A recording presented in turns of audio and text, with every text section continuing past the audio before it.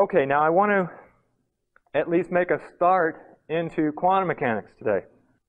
And I want to start by telling you about the historical development of quantum theory as this history is told by physicists today. Now, the so-called history that physicists believe is so absurd that I've decided to present it to you as a fairy tale, which it is. Fairy tales are sometimes read to children at night until they go to sleep. Well, this fairy tale serves the same purpose.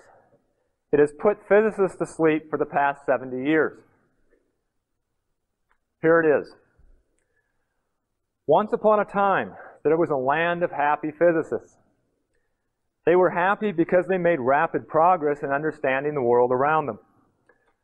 Above all, they were happy because they believed in an intelligible, lawful universe that was entirely open to the human mind, waiting to be discovered.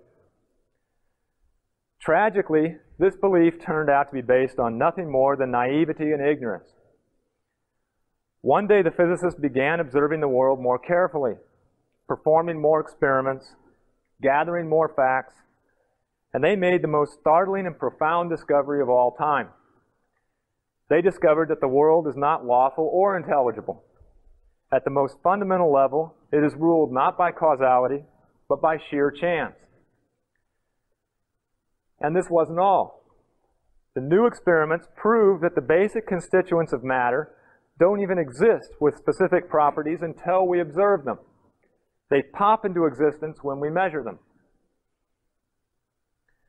Now, even though these new discoveries were very exciting, the physicists felt sad that their happy predecessors had been wrong. After all, they thought, it would be nice to live in a world of physical things that really existed with definite properties, things that always acted in accordance with their properties. But alas, there is no such world. No matter how much the physicists might wish for it, facts are facts, and the scientific objectivity required them to accept the conclusions that followed from the observations. And the sad truth is that the physical world isn't. It isn't real, it isn't causal, it isn't intelligible.